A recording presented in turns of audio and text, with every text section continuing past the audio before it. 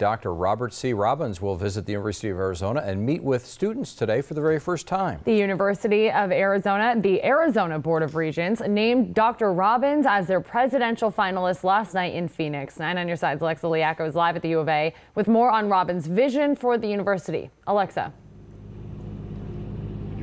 Pat and Sam, it was a unanimous vote to select Dr. Robbins as the finalist for the president of the university. And when we spoke with him after the announcement, he says he can't wait to be a Wildcat, get really involved here at the U of A, especially with U of A's athletics. Now, he currently serves as president and CEO of Texas Medical Center in Houston. But before that, he worked at Stanford's medical school for 20 years. As president of U of A, he says he wants to work on making education affordable, better prepare students for the workplace, and help them throughout their college experience.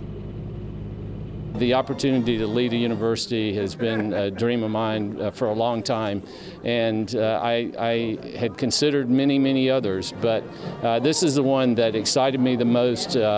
Gets me back to the Pac-12. It's one that I thought my talents and the needs of the universities fit nicely.